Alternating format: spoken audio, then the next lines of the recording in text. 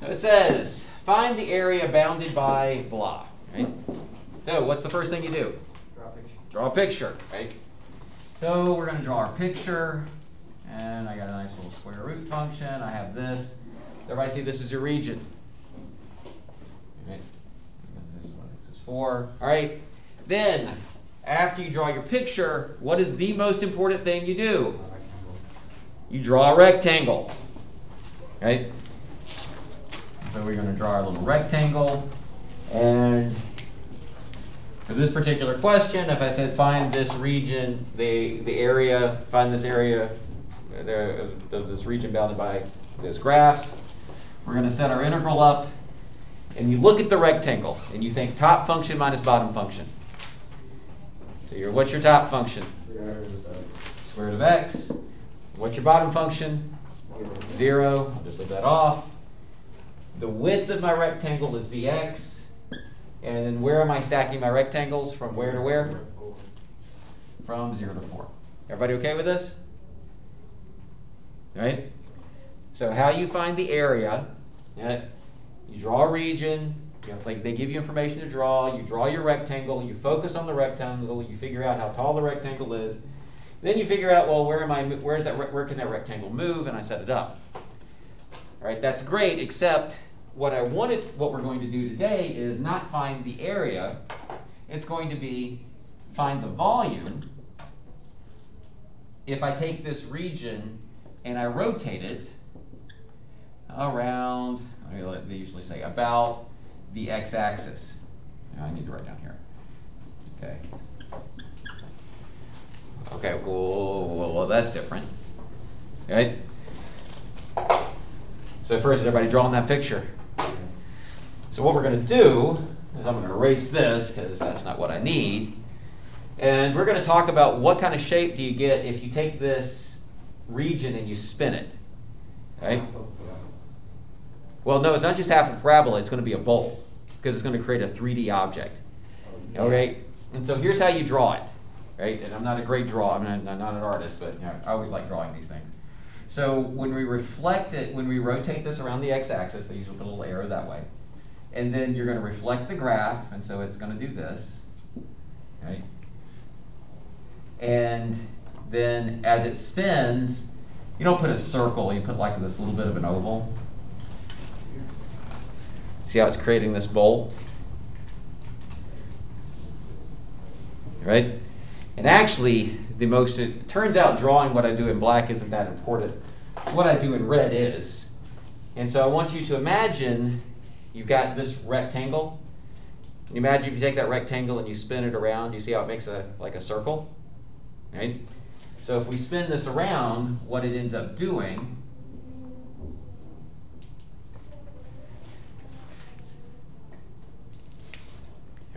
creates a little bit of a circle. Right? It's got some thickness, and we'll talk about it. You know what? I'm awful at drawing. And since I'm awful at drawing,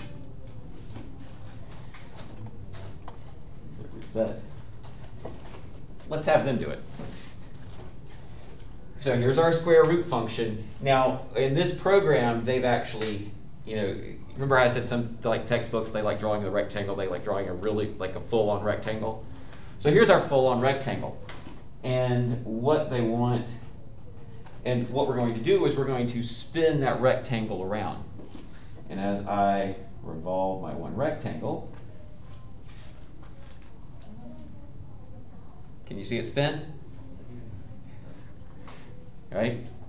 And can you see that it's creating this, it's a disk, right? And here's our job. Our job is we have to find the volume of that disk. Whoa. It's not hard. See, the volume of a disk isn't, the way I want you to think of a disk is it's basically a really short can. How you find the volume of a can, so here, I should just do this. Here's my really short can. It's the area of the base times the height. Well, the area of the base is easy. What's the shape of the base? Circle. Circle, right? So the area of a circle is pi r squared. Are we okay with that part? And your height is whatever this part is, right? This is your height. Over here, this is your height. And when, you know, like if this was our rectangle, this width is dx. The width of your rectangle is dx, so that ends up being our height.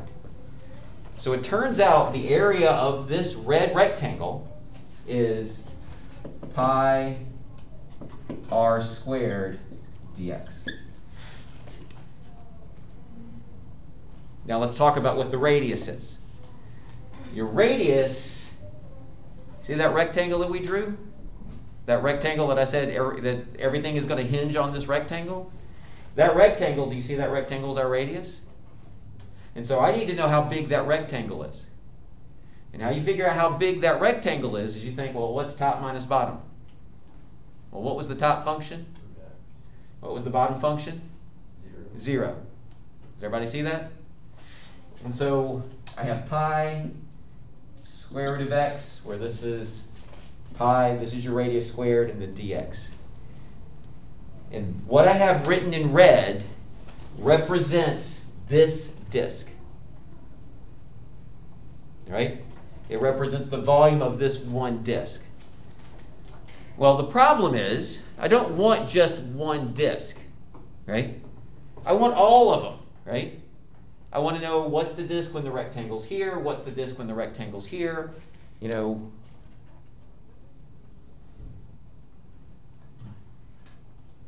You know, there's all my rectangles. There's all of my disks. And you see if I add up all of those disks, that's going to give me my whole volume. Now that actually is pretty easy to do, right? See, this is my representative. This disk is generated from this rectangle. So if I can add up all of the rectangles from here to here, right, that's going to add up all the disks. And the way we do that is with we're going to take the integral, and we say, where do my rectangles go from? Where does it start? Where does it stop? 0 to 4. And if I compute this value, that will tell me the volume of this object. Yes? Would you want us to like simplify that at all, or just leave it as? Like, oh, you can simplify it though. So I've got some good news and bad news, right? The bad news is setting this up initially is really overwhelming. I can actually tell it's overwhelming from the look of your eyes. They're like glassed over. It's like, oh, whoa, I just threw a lot at you, right? The good news is most of the time you're given these problems, they actually say set up but do not solve. Meaning they want this. They don't want you to compute it, right? But they want this. Yes, they would want you to simplify this. So like if this was, let's say this was a question, this was a multiple choice question, this would not be one of the choices. The choice that they would have would be pi times the integral from 0 to 4 x dx.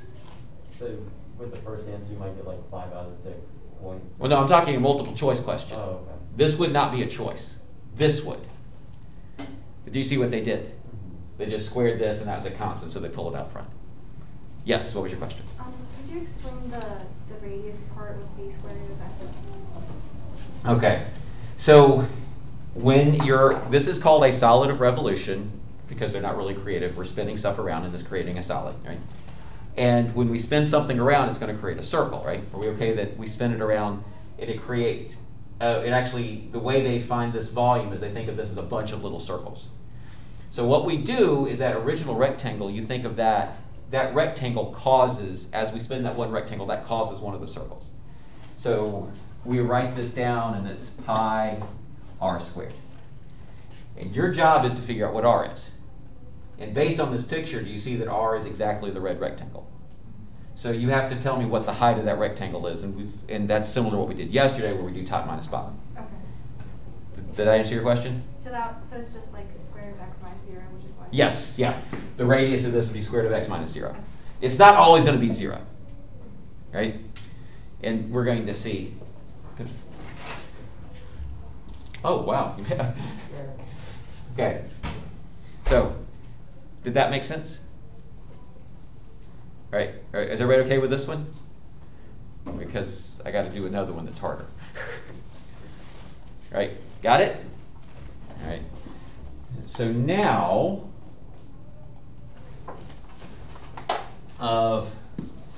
let's change the problem a little bit.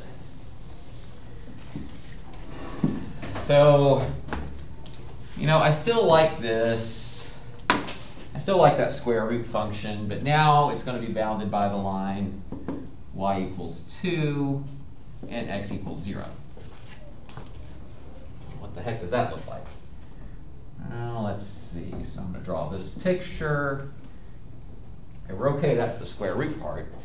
Oh, I also need the x equals 4. No, I don't need the x equals 4. Good. If I draw y equals 2, well, that's here. And x equals 0. Everybody see this is the region we're talking about now? Yes. But now what I want to do is I want to rotate this. So we're going to rotate this about the y-axis, which means we're going to go this way.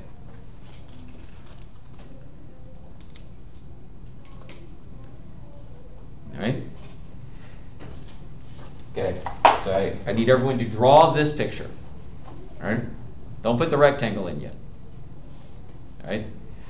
The rectangle, whenever you put your rectangle, it always has to be perpendicular to whatever axis you're rotating about.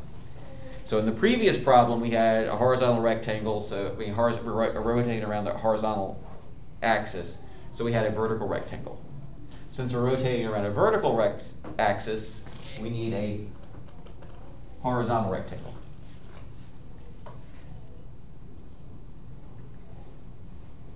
All right? So now, let's see what kind of artist we have. I want everyone to try to draw this 3D version, right? And here's how you do it. Okay, what I have in black, do a reflection over. And when you draw the reflection, draw it dashed. Right? You don't have to be perfect. Trust me, I'm nowhere close to perfect on this. Okay. Is everyone drawing the reflection? Just need it black. So we do this. And to be honest, the most important part of this deals with my rectangle. And so I'm going to put my rectangle here.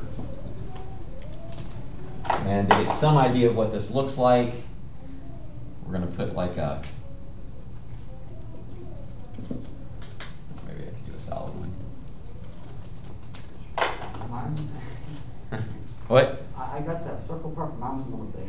Oh, no, I mean, I'm not the expert on this. And I know some of you are way better artists than I am. But basically, can you see that this basically creates like kind of this funnel shape? Yeah. Where it's curved in? All right. Now, we drew the whole thing. In practice, I don't want you to draw the whole thing. All I really care about is what's the rectangle doing? Right? All right. So, if you have a vertical rectangle, everything should be in terms of x. When you have a horizontal rectangle, guess what everything has to be in terms of? Y. Right? That was like my last example yesterday, right? So anytime, like if you have vertical rectangles, because the width of the rectangle is dx, everything's got to be an x. This is a horizontal rectangle, which means the width of it is going to be dy, which means I need a bunch of y's. So if I need a bunch of y's, what version of this equation am I going to use? X equals y squared. Are we okay? Every equation has two versions. It's got the y equals, right? And it's got the x equals. If we need y's, we've got to make this in, I've got to change this to x equals y squared. Which one's right and which one's left? Well, look at your rectangle. Yeah, so it'd be What's the right? y. What's the right function? Y squared. Y squared. What's the left function? 0. 0. Does everybody see there's your rectangle? Here's our rectangle. Get this other stuff out of the way. Here's our rectangle, right? And we need to find, that rectangle is our radius. Since our rectangle is our radius, we're going to do, I need to find the length of it, so right minus left. What's the right function? But since it touches that function, it's going to be y squared. The left function, since it touches the axis, is going to be 0. So when you think of the area of the circle, right, when you think of pi r squared, I'm going to have pi. Your radius is this thing minus this, so that's y squared minus 0, so that's going to give us y squared squared. And this represents that one disk. No, this is the coordinate for it too. Okay. Your bounds are in terms of y, right? Since we're talking about y, where does my rectangle go? From 0 to 2. So my rectangle is going to go from 0 to 2.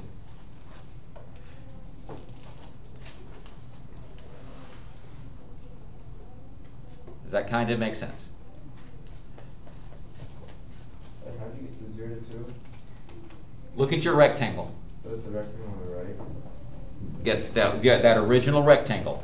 Doesn't matter what other junk you've got around. You pay attention to the rectangle in the original area, and you ask, where can that rectangle go? Since it's horizontal, I'm interested in y values. You see the lowest y value it gets is 0. The highest y value it gets is 2. So isn't it just like almost the same thing except you're just adding in that area for you basically? Yes. Now, there's because you're looking at this going, what's the difference between this and what we did yesterday, right? Okay, you got a pi and an r squared. You can see like there's an area of a circle. That seems like that's the only thing different. And right now, yes, but I'm not done. All right? All right, so are we okay? Okay. So we rotated around the x-axis, we rotated around the y-axis. So now what happens,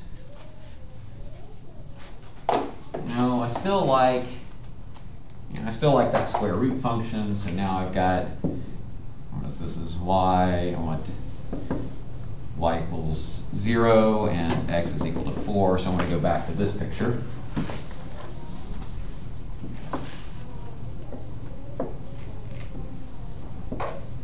Okay with that?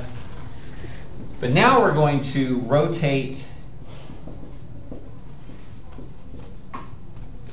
about the line y equals -3.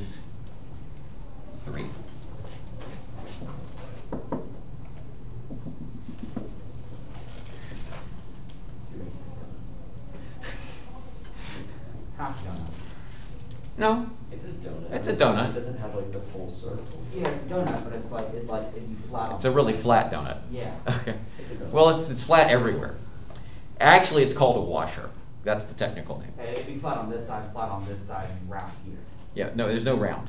I mean, okay, let's think of what a washer looks like. Right, so, is everybody drawing this picture? Right? And when you draw this picture, I need everyone to draw your rectangle.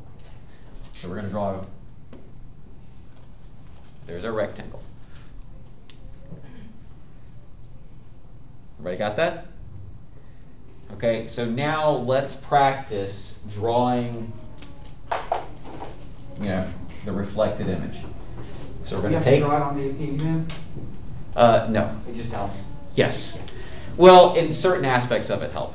When I first started teaching, I can remember when I first learned this. I was like, I loved drawing this, so I would do way more detail than you ever needed to.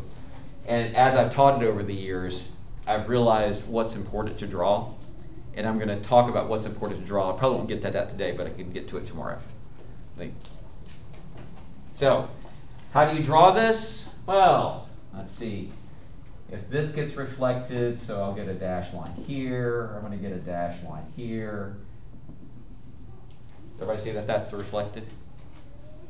In general, your life, well, and y'all probably did a way better, that is nowhere close to symmetric. Okay.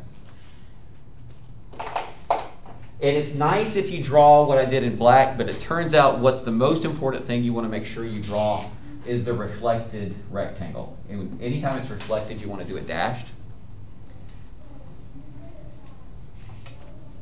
And to emphasize that, this is the important part, what does this look like when you spin it around? And I like how you said it was donut. What you end up doing is do like a little ellipse here and ellipse here. Oh yeah, if you're just going reflected, yeah. Right? If you rotated the entire equation. Yeah, so if you want to see the whole picture, here's what the whole picture looks like. You've got this.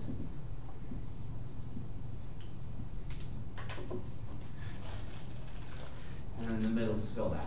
Yeah, cut a hole in the middle. Everybody see it like a bowl with a hole in it? It's a bowl. Yeah. This Almost like a tunnel. This one's actually. That's what I was talking about, like a donut. Yeah. The edge is round, but Yeah. the inside's Yeah. flat. Okay? What?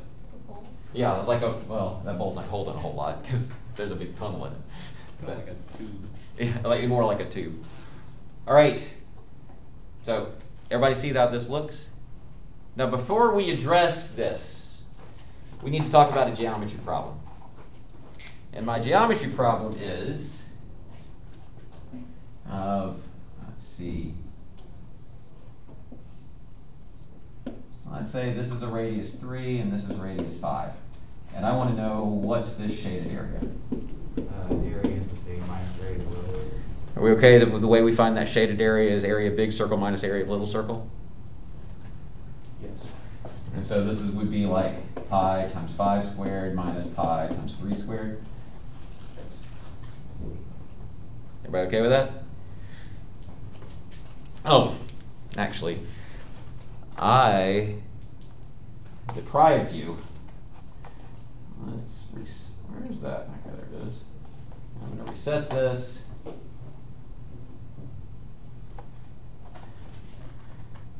Let's see. Let's revolve one rectangle.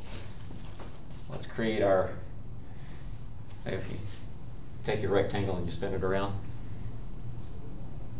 And they call this a washer because if you think about that's what a washer looks like.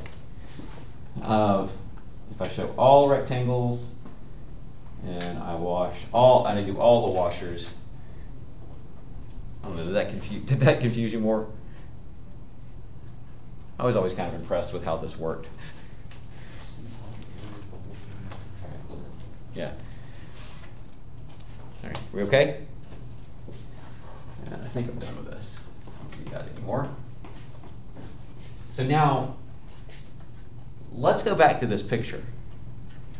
Because remember how we did our little geometry problem where we said it was area of big circle minus area of little circle, which gives us that shaded area?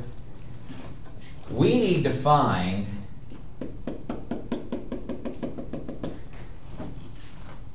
that area.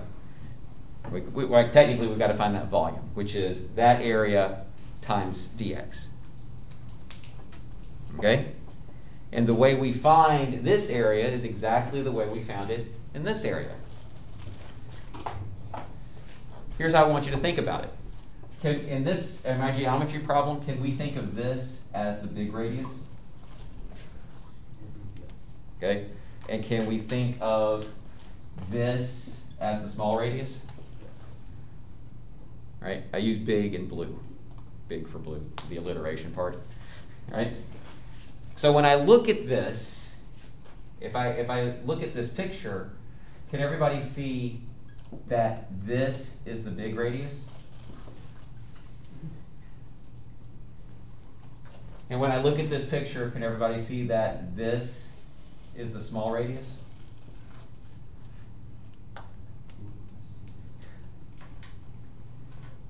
Do you see the big radius and the small radius? And so what we need to do to find that shaded region, we got to find the area of the big circle minus the area of the little circle, so let's see, that's going to be pi big R squared minus pi little r squared.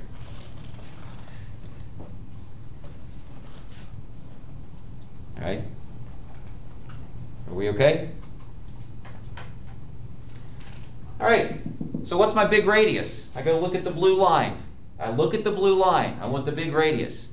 And how you find it is top minus bottom. What's the top function? Square root of x. What's the bottom function? -3. See how the bottom's -3? So I drew this whole thing. So this is going to be minus, this will be minus -3 squared. There's a pi minus, okay,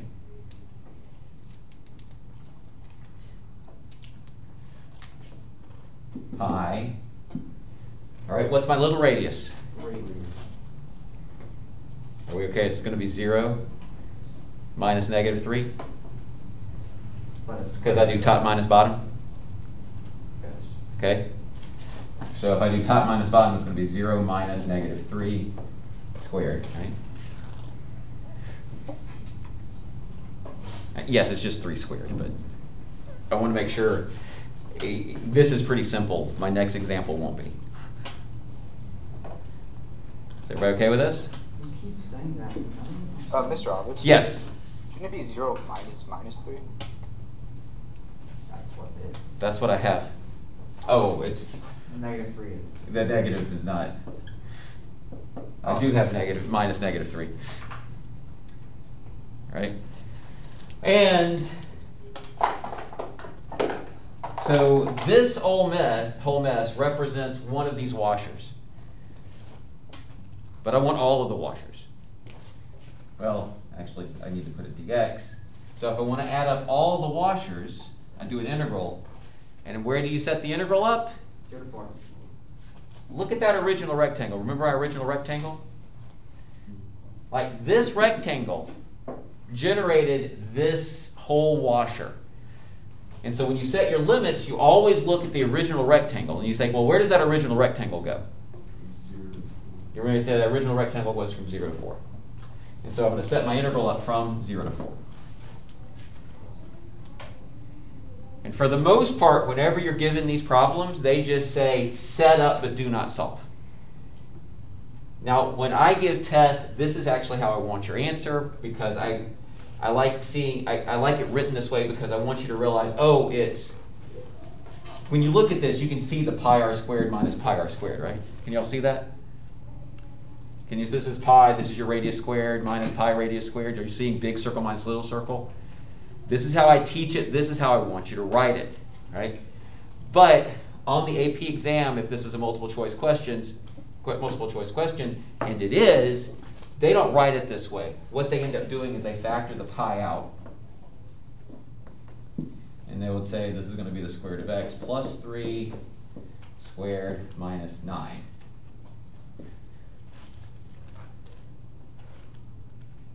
Do you see this is the same thing? But I like you writing it this way because I want you to remember it's big circle minus little circle. What is that sign in the blue and green? That equals? That's a minus sign because you're subtracting. Big circle minus little circle. Okay, does this make sense? So why is it not minus 9? Why is it plus 9 instead of minus 9? It's, no, that's a minus. That's left over because you're subtracting. I just didn't erase very well. Okay, does this kind of make sense? All right, so now